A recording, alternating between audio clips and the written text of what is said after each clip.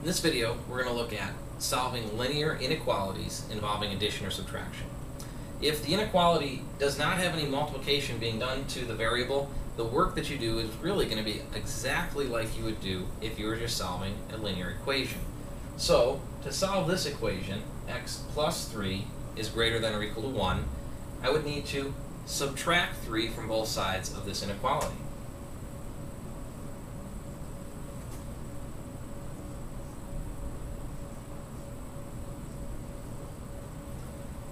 The 3's cancel out, and you have x on the left. 1 minus 3 is negative 2. So our solution is all the values for x that are greater than or equal to negative 2. Oftentimes, you'll be asked to graph these solutions, and the way you would do that would be use a number line.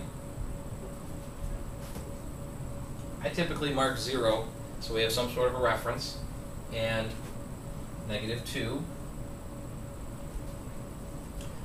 Alright, and this says x is greater than or equal to negative 2. So we need all the values to be graphed that are larger than negative 2. So our graph is going to start here and include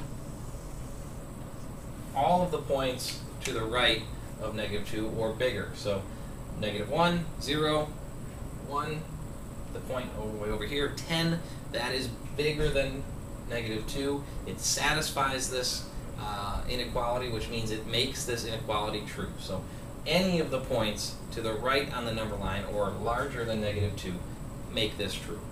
Now we also have to consider this equal to part. That means that negative 2, the point negative 2, or the value for x negative 2, makes this true. Negative 2 is equal to negative 2. So I want to make sure that gets included in the graph. And the way that you indicate that it's included is by shading in the circle. If you leave it unshaded, you're indicating that negative 2 doesn't work. And we'll look at that in the second example when you leave it unshaded. So the first step in solving this inequality, which only involves addition or subtraction, is to work as if we're dealing with an equation. And that would be subtract 3 from both sides, and end up with x is greater than or equal to negative 2, and then to graph it.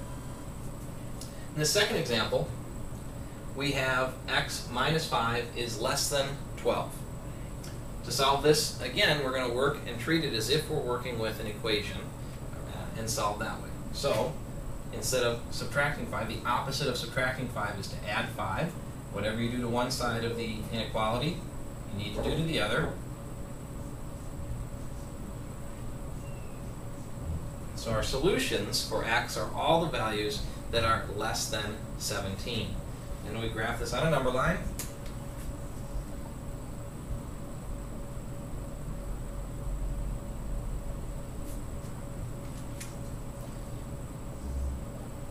So 17, I'm marking with that circle, and then I need to choose the points that are less than 17. If I were to choose the point 0, 0 is less than 17, so I'm shading towards that 0. 0 is a solution.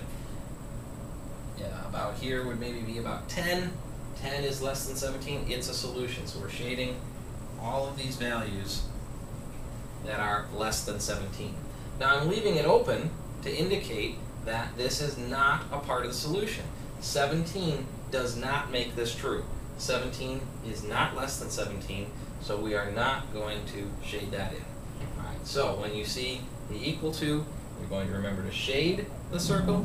When you do not have the equal to, it's just a less than or a greater than, you do not shade. Alright, that's solving linear inequalities involving addition or subtraction.